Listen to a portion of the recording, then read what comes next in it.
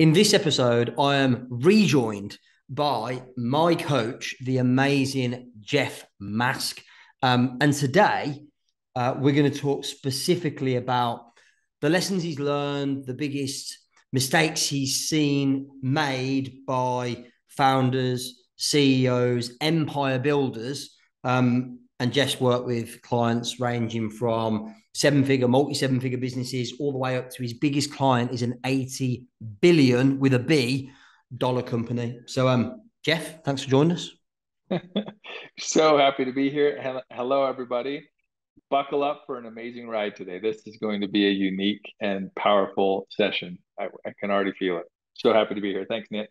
Yeah, for sure. Completely agree. And I'm going to dive right in. I've learned, as I've often shared, learned so much from this man, not just about business, but, changes, shifts I've made in my personal life, in my relationships.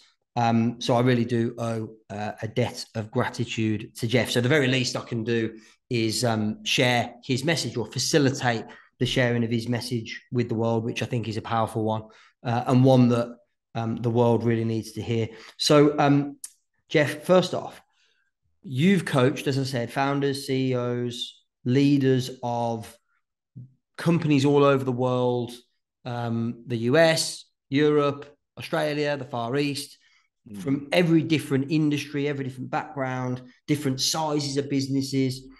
What do you see as some of the most common mistakes that CEOs, founders, leaders make when it comes to leading people? Yeah, in the early stages, and I define early pre 10 million pounds, let's say. Um, in those earlier stages, I see the biggest bottleneck in the business being the leader, meaning it's really hard for the CEO to relinquish control and to not be a bottleneck in their business. Why? Because the Really? blood. Really? I have no idea what you're talking about. You're saying that business owners and entrepreneurs and CEOs like have control issues? Is that what you're Yeah, saying?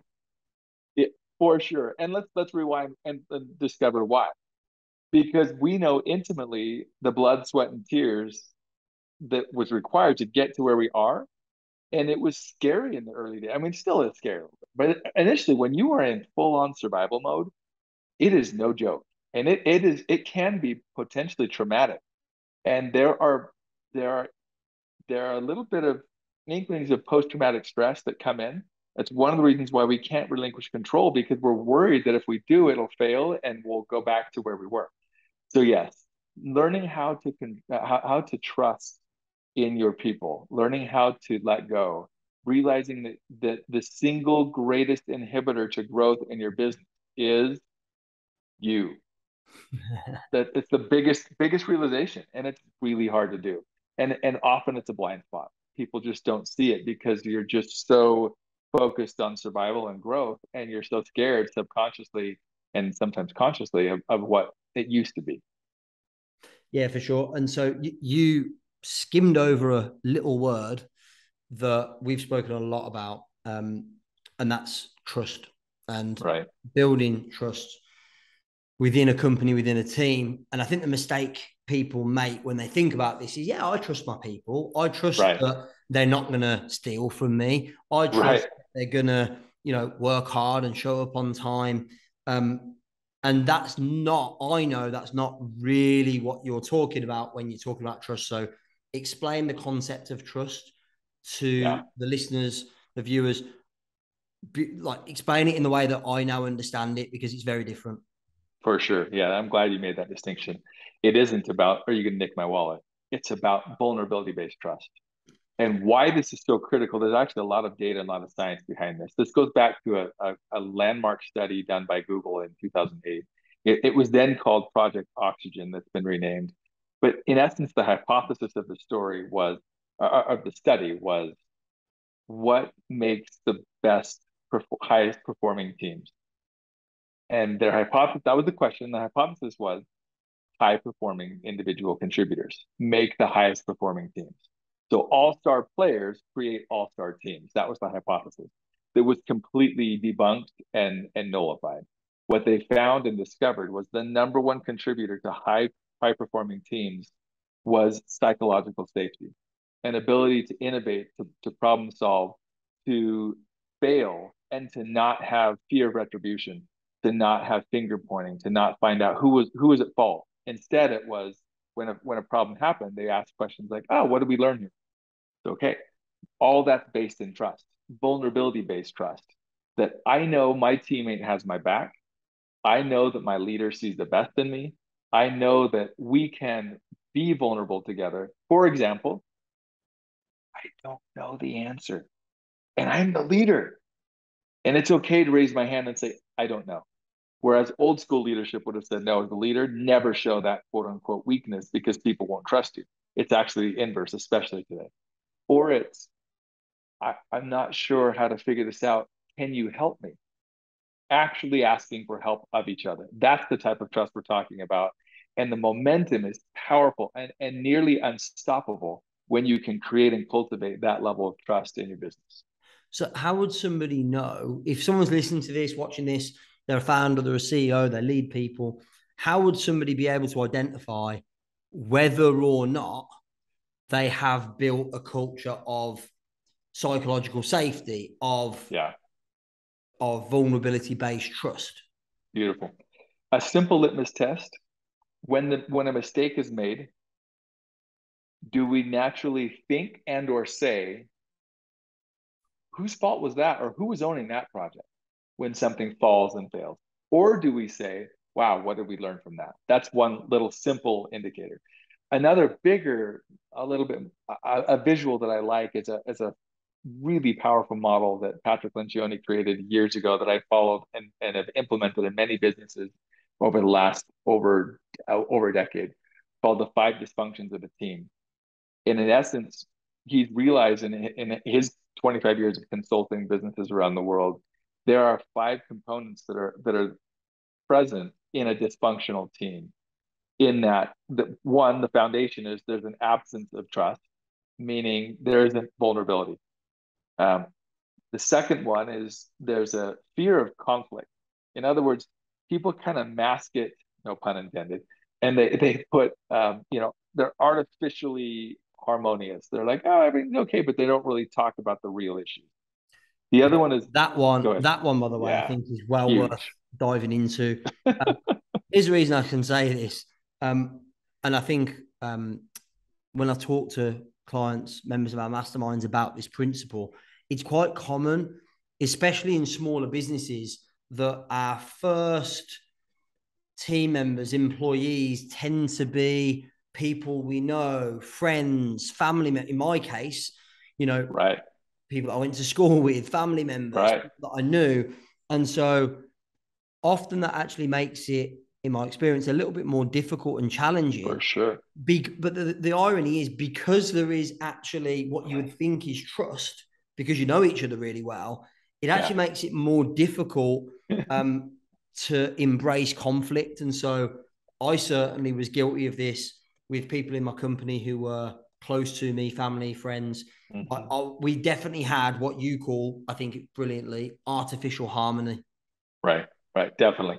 And my background, for those that aren't aware, I've built different businesses, I've led different businesses, I've consulted with different businesses simultaneously. In building a couple businesses, I went back to school to get an MBA in a global setting.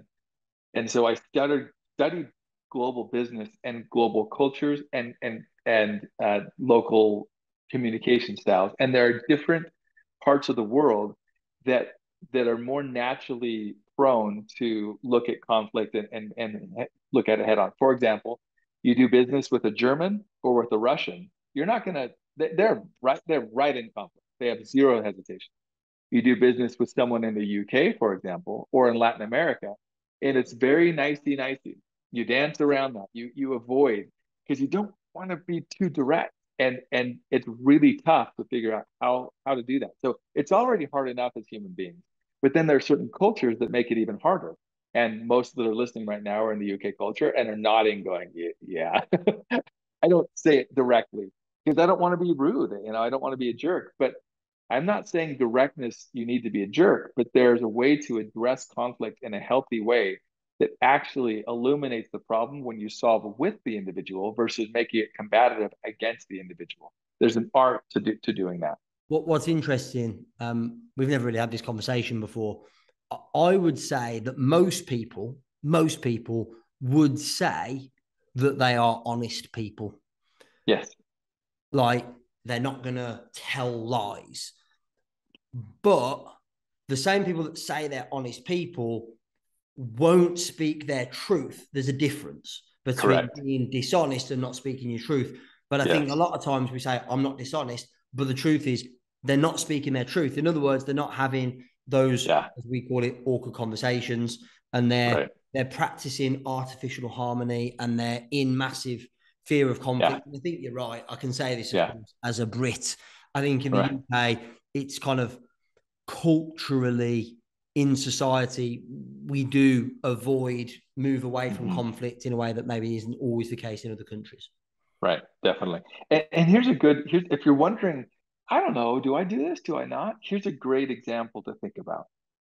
When you're with your leadership team, are people speaking the same way together than when you're one on one together and someone's speaking about somebody else? If they're speaking differently in a group setting than they are individually, that's a great indicator. Maybe we're not speaking our truth the way that we think we are. And by the way, I'm going to bet right now that in 99.9% of companies, the conversations that are happening in private between the leaders of the business are different, either subtly different or very different Right. than the conversations that are happening in the leadership team. We've done a lot of work on this in the last couple of years in my companies. And even now, and I think we've made massive progress, but even now, still, there'll be the odd conversation Yeah. where a leader comes to me with something, and that conversation is not happening when there are other leaders present in the room. And so Right. that's definitely a telltale sign. I think you've illustrated that brilliantly. Yeah. And in most companies, I'm going to bet that the conversations that are having in private are very different than the conversations Mm-hmm. we're having in a group. And that would point to artificial harmony. Very different. Yeah, definitely. So that's the second part of it. We'll kind of breeze through the others. The lack of the fear of conflict then trickles down to lack of commitment because you haven't been able to work through issues. So therefore, when you determine on something, there isn't overarching commitment because people haven't voiced their concerns. In other words, weigh in enables more buy-in. But when there isn't conflict, people aren't bought in and they're not as committed, which then trickles down to an avoidance of accountability because they didn't commit to it. And so there's not really any standard, not really any expectation, which then goes to, you know what, I'm just going to work on my own little department over here. And I'm more concerned about my own individual and or my team's results than the overarching company's results. And you get silos, you get all sorts of gossiping, you get all sorts of um, kingdom building in a way that's all about me and my ego and less about what is the overarching goal and need of the business. So again, those five dysfunctions are absence of trust, fear of conflict, lack of commitment, avoidance of accountability, and inattention to results. There's a visual that we can actually provide because I'm a very visual learner. So if you're listening right now and thinking, we have a visual we can send to you if you're interested. And Nick, I don't know how you want to work the mechanics of that. Yeah, what we'll do, there's another framework that I want to ask you about, which is Yeah. it's on the wall in my office, and I look at it every day. It's completely changed the way that I lead and the way that I operate. So I'm going to ask you about that. That definitely needs a visual support. So what we'll do, we'll put a link in the show notes where everyone can access the visual aids, the visual Great. frameworks that we're talking about here. Um, yeah, so the five dysfunctions that Jeff has just spoken about, and then I know that the foundation of all of that, of those five dysfunctions, is the first thing you spoke about, which is the absence of trust. And I know Yes. that you've done a lot more deep work on that and what the Yes. key components are when it comes Yes. to building trust. So, yeah, I'd love to explore that because I think when people hear what those key components are, they're going to be able to realize or identify here's the things I'm not doing. That Yeah, when I start doing them, I'm more likely to get better results in my for sure. business and also create a better experience for my team. Yep, 100%. So you nailed it. I've used the five dysfunction from Pat Lencioni, that model, for over a decade. But the more I used it, the more I thought, well, if all of this is based on trust, in particular vulnerability based trust, we need more data, and I need a little bit more meat around trust in this particular model. And it wasn't quite available. They were in different places around the world, in different books and different podcasts and different speakers and so forth. But there wasn't enough for me. And so I set out to create a model on it and did so. And several years ago, I created what I call the triangle of trust that really goes deep on what are we talking about when it comes to vulnerability based trust. And there are three prongs to this triangle. The first one, you won't be surprised, based on what we've already shared, is vulnerability. And we'll talk about what that is and what it's not. The second one is transparency. Also, we'll clarify what that is. And the third one is consistency. So, vulnerability, transparency, and consistency, when you put them together, you build what I call sustained trust, not just trust. Because it's one thing to have an element of trust with people, but sustained over time is the really difficult part. And as human beings, we're fallible. We mess up all the time. But consistency and progress is the key to sustainability in our trust. And if you think about your business, it's all about sustainable growth. We can get to a particular level of say revenues or profit, but if we can't sustain that, that's our biggest concern in the back of our minds, right? It's like, oh, am I going to be able to sustain this? Can I continue to make payroll? Can I hire people? All the frustration. So sustainability is key, and it's based on the foundation of sustainable trust. So before I jump into the model, Nick, anything you want to say or clarify that the listeners might need to hear? No, I don't think so. Just to reiterate that what you're about to share in the next few minutes has literally changed my life. We're going to provide a visual support for this bit as well. The link to get that will be in the show notes. And so, if all you did was listen to the next few minutes of this podcast and then download the visual support, have it on your wall in your office like I do, and look at it every day, you'll become twice, three times the leader you already are just automatically. Yeah. And what you get with this model is a 10-year shortcut, uh, literally. There's so much packed into this model from so many different um, peer-reviewed journal articles and Harvard Business Review studies and books and so many things that I've realized this really is a great complete model on trust. So on vulnerability, let's jump in. Yeah, Go ahead. Go what I ahead, think Nick. is interesting is you talk about the three key principles: vulnerability, transparency, consistency. Everyone listening goes, yeah, I know what those things mean. Mm-hmm. That seems to make a lot of sense. But I think what we need to talk about now is how do we actually do these things operationally day in, day out in our companies? Yeah, definitely. It's so true. I mean, like the age-old problem, knowing and doing are two very different things, right? How do we actually apply it? So we'll give a little bit more color to each of these pillars as we go through it. So on vulnerability, what do we mean by that? Well, it means as a leader and anyone else on our team, I can challenge and be challenged. I can ask for help and input versus, well, I'm the leader. I should know it all. What if I ask people for help, then people are going to think that I don't know what I'm doing and or that they'll lose trust in me. Again, it's actually counterintuitive. There's more trust gained when we have the humility to ask for help, especially as a leader. And what is it doing unintentionally and or subconsciously?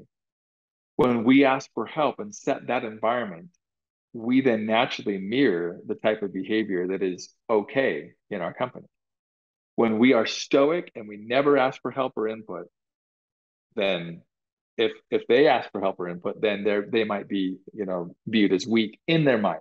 Because remember, all of our insecurities are raging in all of our minds. Everybody does. We think everybody else has it figured out, but nobody does. And so if you have that moment where you can't ask for help, you just it only validates the need of, yeah, no, I'm good. So that's one. The other one is having high emotional intelligence. In particular, we've got to be high on empathy. And what do I mean by empathy? It's beyond just putting yourself in someone's shoes. It's really taking on their mindset and their problems and their insecurities and walking with them and understanding them so that they can feel heard and seen and valued. When they know that they're in that place of safety with you, it's remarkable the walls that go down and the output that they can produce. But if they don't feel valued and heard as a person, they're just a number. They're just kind of there. Then the third component of vulnerability is the ability to not only admit mistakes, but do so publicly.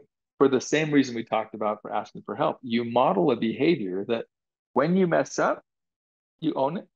If you don't own it and you never acknowledge a mistake, which again is the old school way of leading, and many people were trained that way, never acknowledge a mistake because you'll look weak, is to then create an unintentional culture that nobody will be able to make a mistake here. And if you do, boy, will there'll be some retaliation.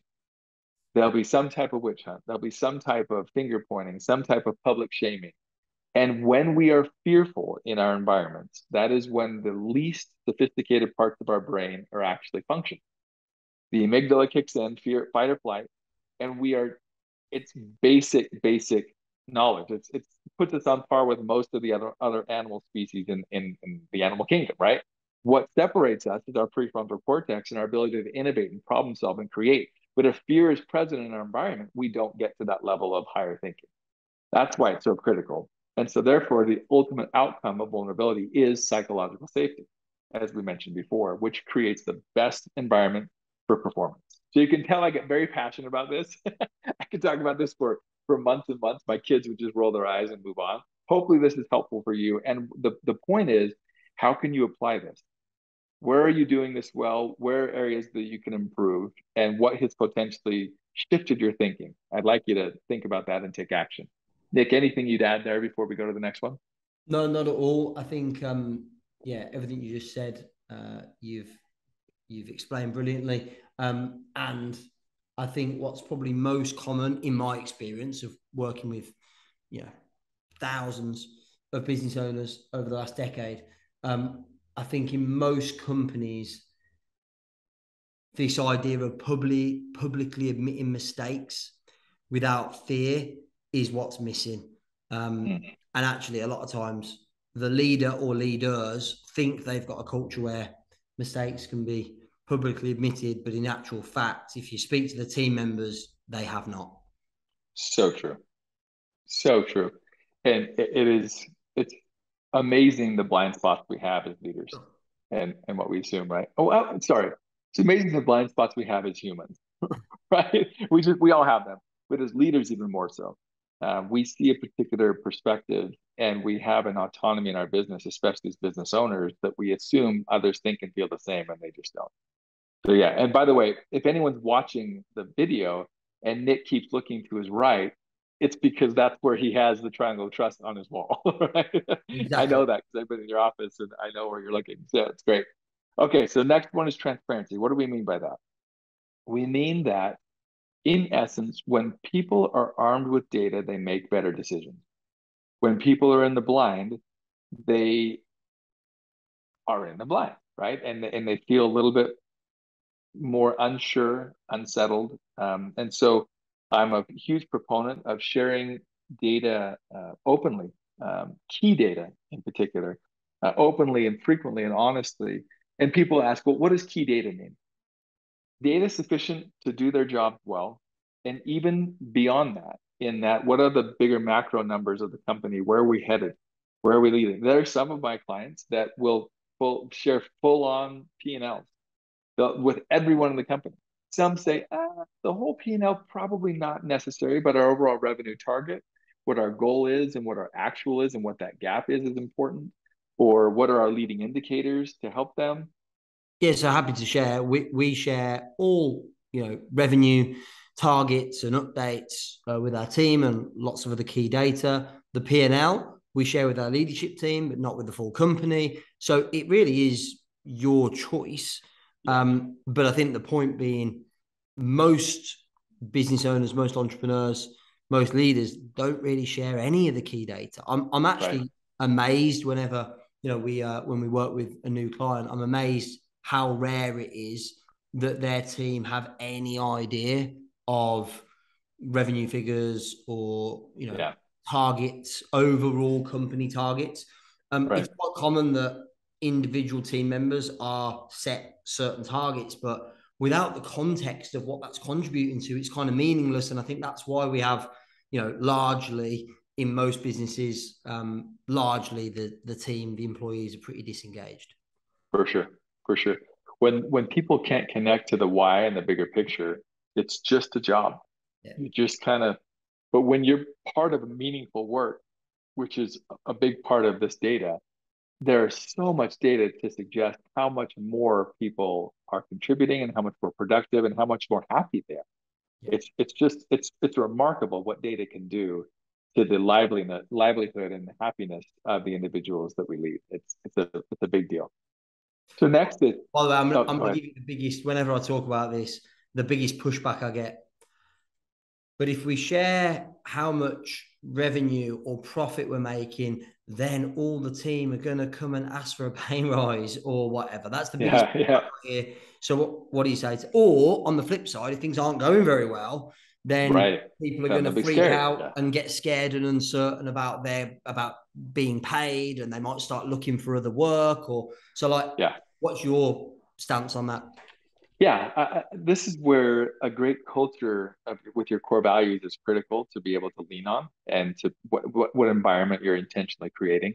But to answer more directly your two questions, when people have the concern, man, they might want more money, I would teach them the principles of running a business and how expensive it is, and they may see the revenues and profits, and to understand, oh, okay, it doesn't all go to the business owner's pocket, but then also to say teach the principle of risk and reward.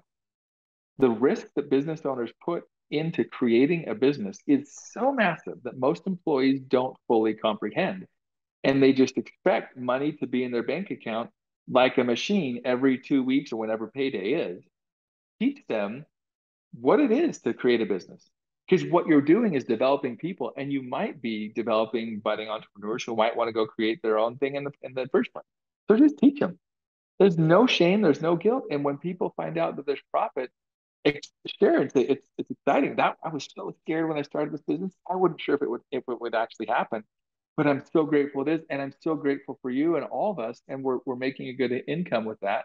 And if it's not sufficient for you, let's figure out what we can do to grow that. Or if it's still not enough, maybe you want to start your own business, and let them be faced with the I don't know about that, and then they realize low risk, low reward. I'm good. So that's one way I teach that. When it comes to the fear-based side of, man, I don't know if we have enough, again, teach them and trust them and say, but you know what? Here are the brutal facts. We're facing them, but I have an undying belief we'll prevail. That's called the Stockdale paradox, by the way. Face the brutal facts with an undying belief that you will prevail. That paradox is such a powerful principle to live and to teach so that you can arm people with emotional resilience, which, by the way, is very applicable in our homes, with ourselves, with our employees. It's a great principle. And of course, in order to be able to do that, you actually have to have an unwavering belief that you will prevail. Totally, totally, so true. Okay, so great questions. Then the next part of transparency is massive clarity. Clarity of what are the goals? What are everyone's individual roles and responsibilities? And there's a separate model that I've created. It's called the three keys of winning that goes really deep into this. In essence, every individual needs to know why their role exists, what success looks like, how it's measured, and by when. When people have that amount of clarity about their role and their goals and so forth and responsibilities, it's amazing what it does for overall trust. With the ambiguity comes fear. So clarity eradicates the fear. It helps people know where they stand and how they can contribute. When it's ambiguous, when people are finger pointing, when they're not so sure and balls are dropping, typically it's because we as leaders haven't done a good enough job clarifying the goals and the roles and the responsibilities. Then the last thing is authenticity. Just be truly you with no spin. When people aren't sharing the data and they're holding stuff back, human beings have a sixth sense. We just know it. Our BS meters are really, really firing when we're talking to someone, and we just kind of know, I can't put my finger on it, but there's something here. It's because you're spinning and you're not being authentic. And when that happens, people, that lack of transparency inhibits people from really leaning in. And the outcome of transparency is overall unity. A unified team is an unstoppable team. But without transparency, it's really tough for people to unify. All right, go On ahead. the authenticity with no spin, I think that's probably what I was alluding to earlier, where I think most people would say they're honest people and they tell the truth. Yes. Yeah. Um, and I guess the sort of difference is, are they saying the things that they may be uncomfortable to say, or are they sharing things that they're uncomfortable to Right. share? That's, for me, that's the true definition of authenticity. And that's where I think a lot of people, most people think that they're honest people and they tell the truth, but are they actually practicing Yeah. authenticity? And I think that's probably the gap in most cases, possibly not. Well said. Yeah, I think that's a great point. Very good point. And we can all think of different leaders. In fact, do me a favor if you're listening, whether you're running or whether you're out in the garden or whatever you're doing, think of leaders that you have worked with or for or over the years when you've just known they're not really giving it to me straight. They're holding back. And look at your inability to really commit and be all in and be unified as a team. Because you knew they were holding back. And so there's reciprocity and negativity as well, not only positivity, where we reciprocate as humans and we hold back as well. And we just don't get the best from people when that happens. Okay, now let's jump to the last one, inconsistency. Actually, this one I've tweaked just a little bit, Nick. Over the years, there's been more data that I've read and researched that this first bullet is a little bit different than I think what's on your wall. Not tons, but enough.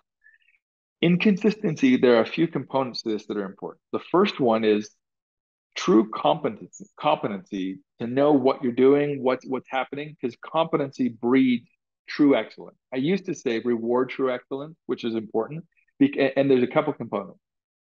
When people are celebrated for showing up and breathing, yay, you've done a great job. High performers get bored with that.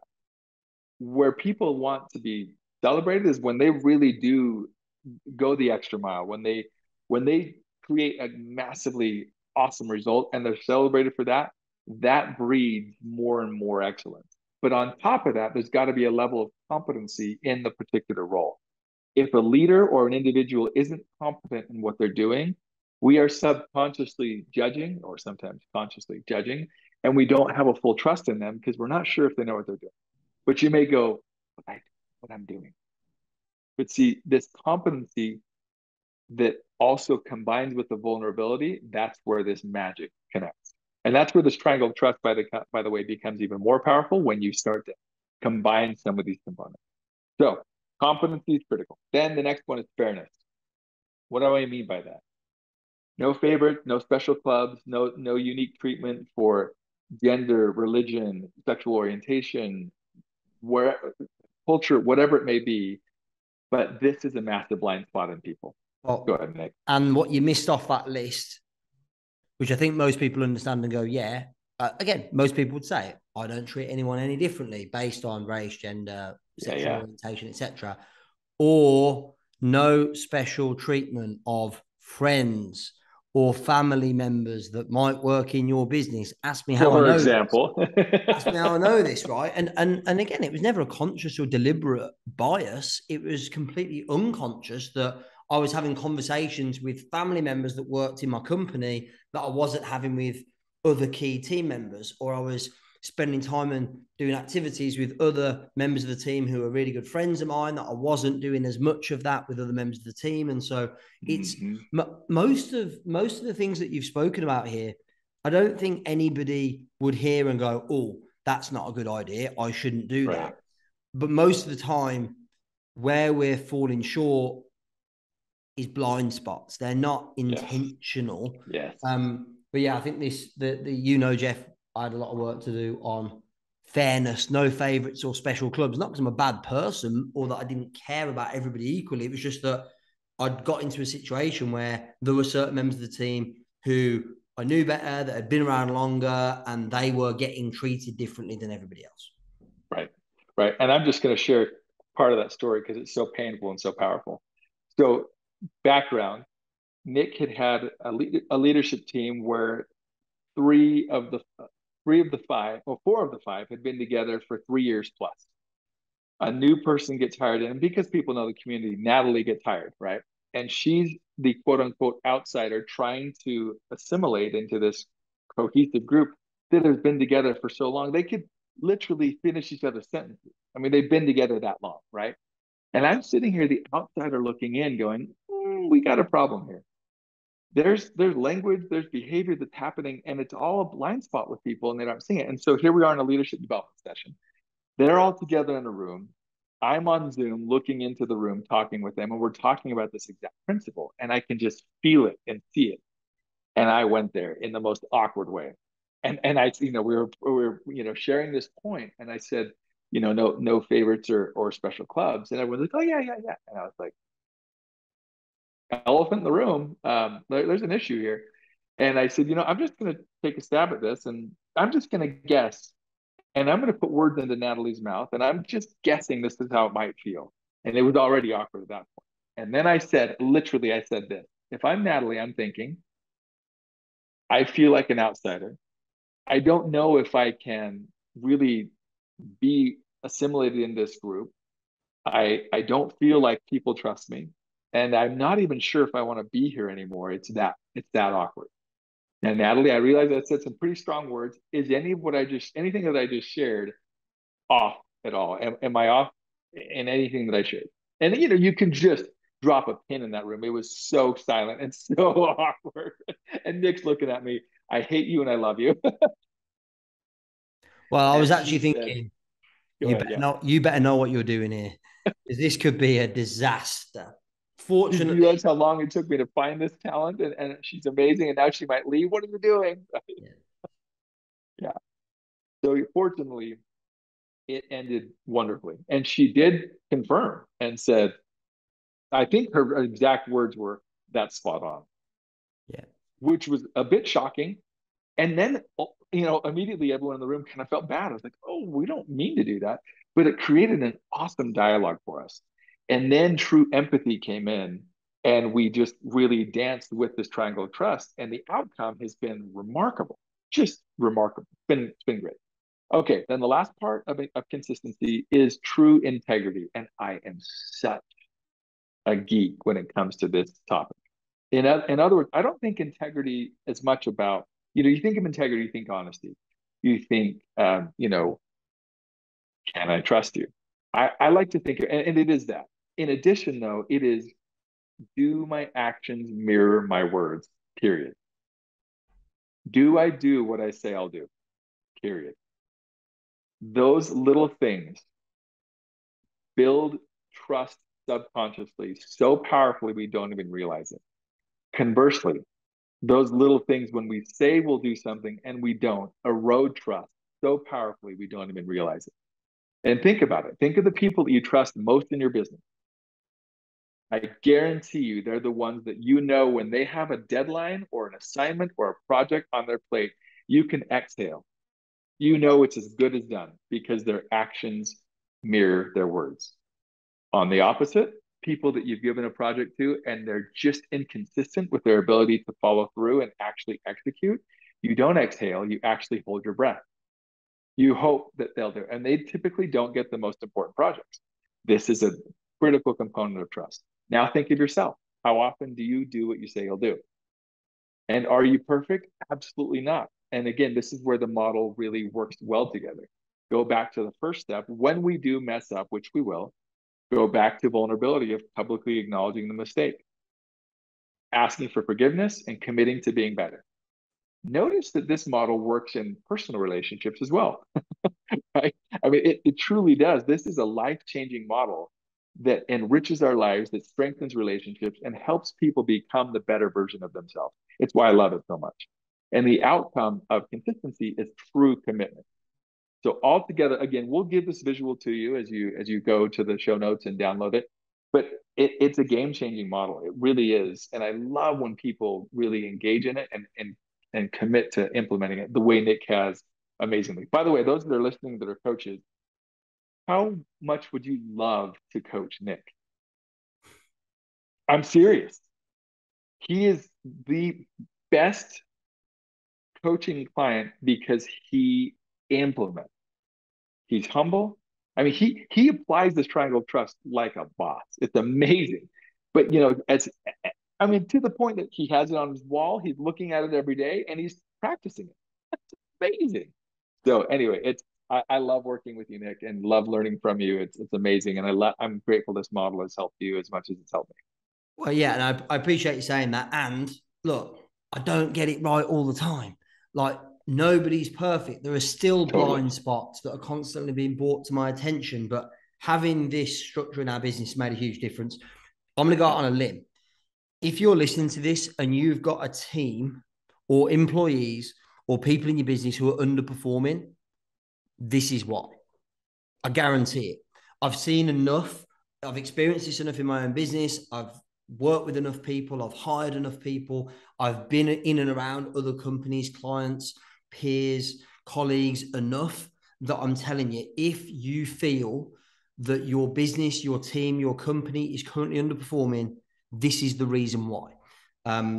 Either because you have not yet established a base of sustained trust, and or there are some of the 5 dysfunctions that Jeff mentioned earlier at play. So 2 things in closing of this episode. One, if you're a leader, a CEO, a founder of a company, you've got a team of people, I'd strongly recommend that you go to the link in the show notes and download the visual support that Jeff has kindly provided for us.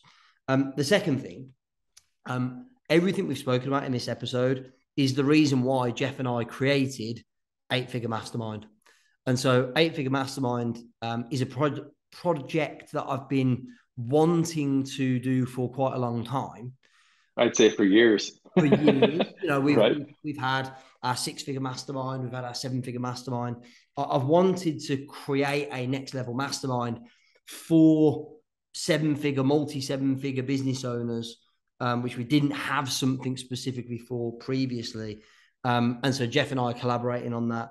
Essentially, 8-Figure Mastermind is exclusively for 7-figure, multi 7-figure, 8-figure business owners who want to implement a lot of what we've shared on this podcast and a lot more. So if you're listening to this and you happen to be that person, you happen to already have a 7-figure, a multi 7-figure, an 8-figure business, and any of this resonates with you, you know that maybe your team is underperforming, or you're underperforming, you're not performing or getting the results that you know you're capable of. I guarantee some of what we've shared is the reason why. So well, what I would say is, if that's you and you'd like some more information about 8-Figure Mastermind, how it all works, et cetera, then please reach out to me directly. You can drop me an email, nick@expertempires.com, or send me a DM on Instagram, and we'll send all the information over to you. Jeff, thank you so much for your time. I know you've got another session that you're running late for now, so I appreciate you sharing as openly as you always do. Thanks everyone for listening, and I'm sure we will do episode 3 of the we'll make it the Jeff Mask trilogy. We'll do the 3rd episode at some point in the future, I'm sure. Jeff, thanks again as always. Thanks everyone for listening. See you soon. You bet. Thanks, everybody.